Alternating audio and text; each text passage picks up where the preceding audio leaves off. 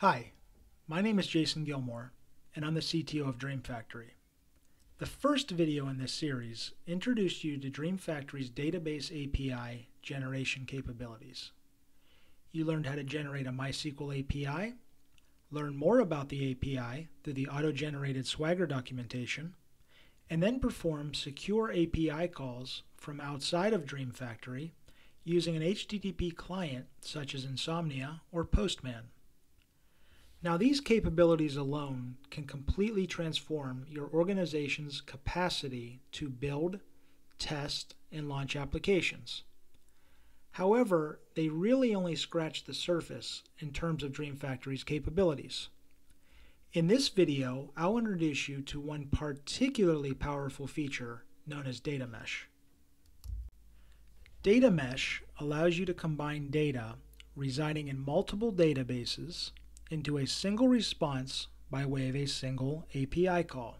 What's more, you're not restricted to merging data hailing from a specific vendor, meaning that while you could combine data residing in two different databases of the same vendor, such as Postgres, you could also do the same with data residing in, for instance, an IBM DB2 and a MySQL database, or a Microsoft SQL Server and Oracle database.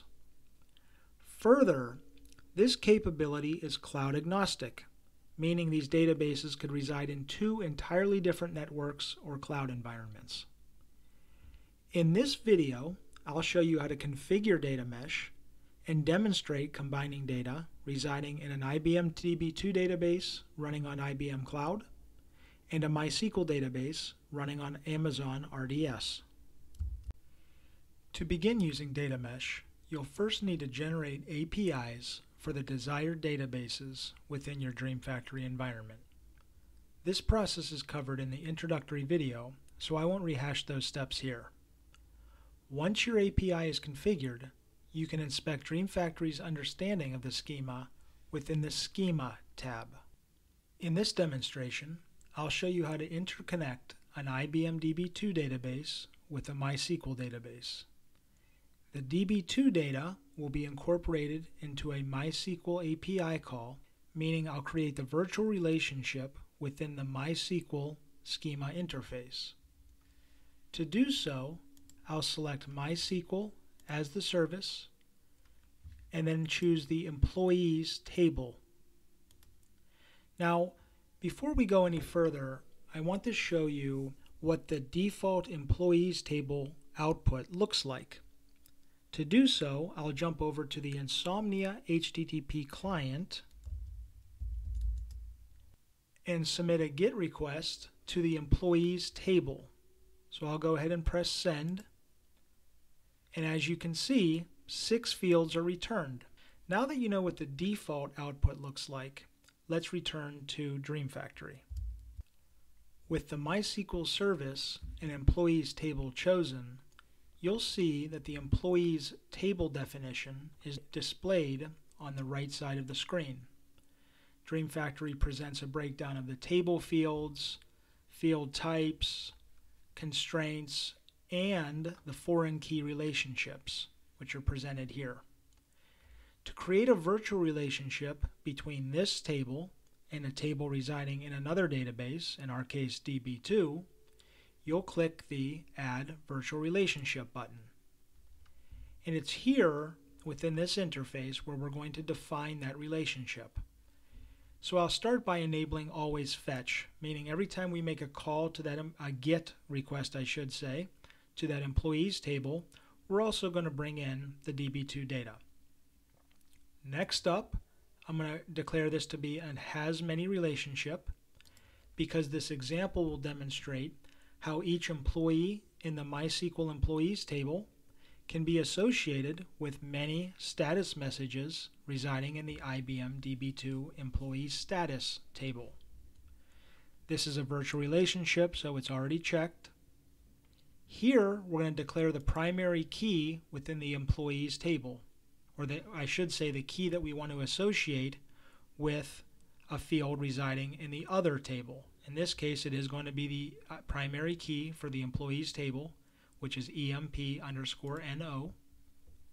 And then we're going to choose the reference service, and that's going to be DB2.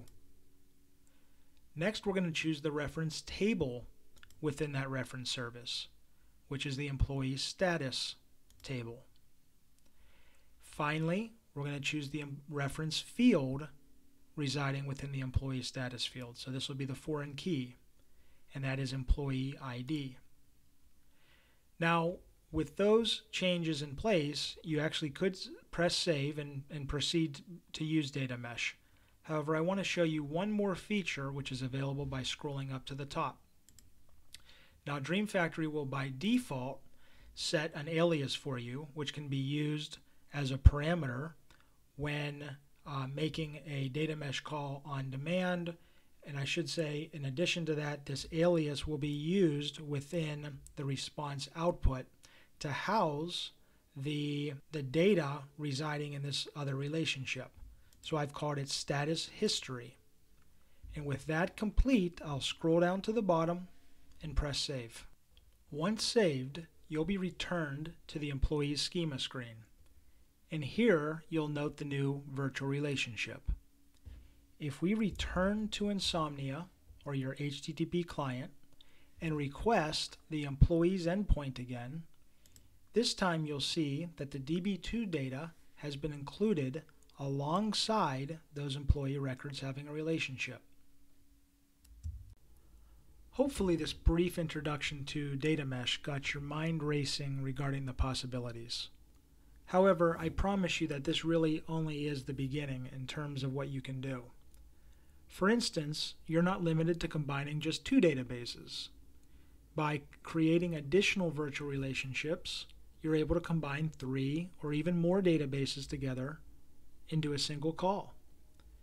You could also use DreamFactory's scripting capabilities to transform that combined data into any desired response format. You could also pull data from one database and insert it into another as part of an API call.